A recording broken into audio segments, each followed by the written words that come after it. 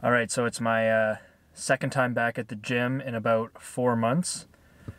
And since I only have about an hour to work out, I'm going to be hitting all the compound movements. So it's going to be front squat, it's going to be incline bench press, conventional deadlifts, and bent over heavy rows.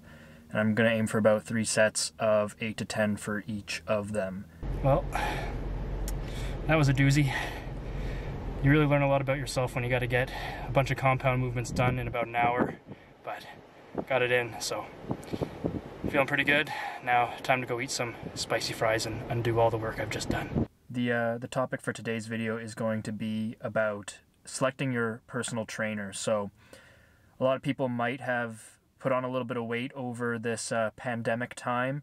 You know, the snacks are available. We're not moving as much, especially if you had an active job and you're laid off. So perhaps there's some weight that's been gained. Yeah, hope you're all happy now. Good guy wins, bad guy loses. Big friggin' surprise. I love happy endings. You've lost a little bit of muscle, so you're thinking about, when you get back to the gym, getting a personal trainer. Today's video is directed at what you should be looking for when you're choosing a personal trainer. The priority starting off is to know your goals. What do you want to accomplish? Do you want to lose weight? Do you want to build muscle? Do you want to build strength and power, speed?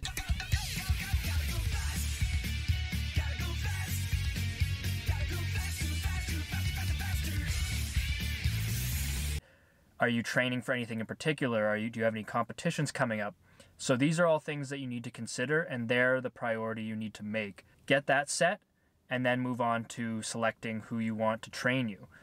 Once you have those down, then if you don't have a gym membership, join a gym.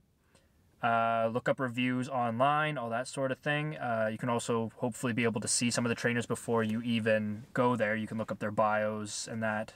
Get to the gym, and immediately the first thing you need to start doing is just watching. And I know it sounds kind of creepy, but just start observing the trainers and their interactions with their clients, with other members of the gym. What I want you to do is do a little bit of research on YouTube about exercises, and watch some of my videos and ask me questions about things that you're not sure about. I'll try to make some videos showing you how to do certain exercises, what mobility you need to do, stability, that kind of thing.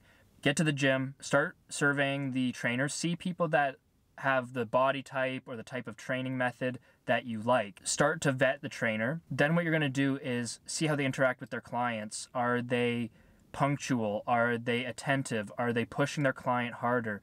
Are they monitoring their rest periods? Are they writing things down? Are they tracking their progress? All those things will show you whether or not that's a trainer you should be investing in. If you see them talking to a lot of people at the gym, if you see them looking around, not really paying attention, they're always looking at their phone. Now, sometimes they might be using a timer on their phone, but you'll quickly be able to tell the difference between someone who's using it intentionally and someone who's distracted by it. That's the second part, is start to identify who you think would make a good trainer. Don't just take whoever they give you. Often they'll give you a free session, a free sit down with the trainer. Take it if you want, and then that gives you an opportunity to see the trainer, but don't jump right onto the first trainer they give you.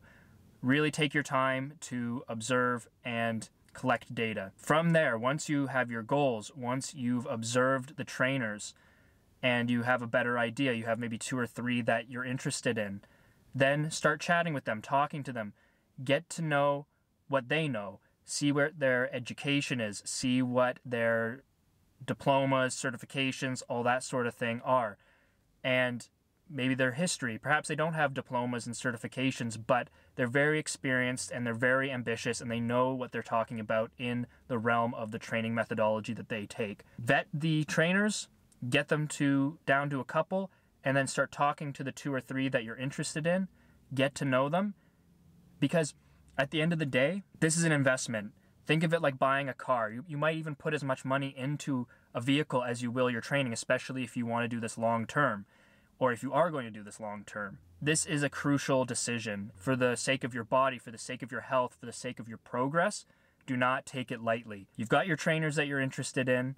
Now sit down with them, talk with them. Once you've figured out those couple people, This is where the personality comes into play. Take the person that you have the best relationship with, the person that balances that level of professionalism as well as sociability. You don't want your trainer to be your best friend, but you also want them to know a lot about you, and you're going to learn a lot about them. So it is a very personal relationship at the end of the day. The more you like each other and the more your personalities match, and the more that the personality of the trainer represents what you want to accomplish from your training, the better you're going to be. If your personality is one that needs someone to push, like a drill sergeant, Pull! Pull, Pyle, pull! One pull-up, Pyle, come on, pull! You gotta be shitting me, Pyle! Get your ass up there! Do you mean to tell me that you cannot do one single pull-up? then that's the sort of trainer that you need. If you're a very motivated person and you simply need the information, you just need to learn how to do the exercise, how many reps, how many sets, rest period, all that kind of thing, then find that type of trainer. Maybe you don't want the trainer that's going to be yelling in your face to push you, because you don't need that. So personality is key. Find the personality that works and you'll be better for it. This is going to be a long-term investment. You want to make sure they're investing in you, you're investing in them. Let's make it mutual. Beware of the trainer that sits with you and over promises. You sit with a trainer and you say, hey, I want to lose 30 pounds in 2 months. And all of a sudden they get excited and they're like, oh yeah, I could totally do that. You know, let's cut that time in half. I can get you 30 pounds down in a month. Red flag.